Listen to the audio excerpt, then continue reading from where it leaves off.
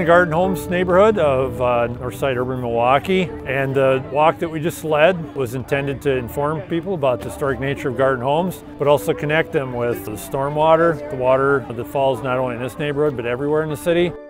It was a way to integrate the conscious water features that are being installed throughout the city to combat some of the flooding issues and water runoff with art. The walk we just led was looking at 3 different redevelopment projects that all involved green infrastructure and stormwater management, and how that interplays with the communities around it and the fact that the sites are formerly contaminated brownfield sites.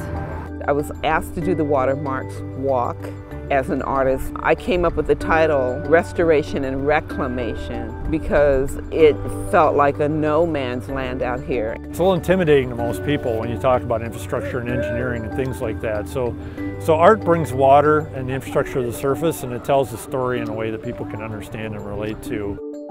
You go to 50 different meetings and you're meeting with engineers and urban planners who are pulling out maps, and then suddenly my brain goes dead.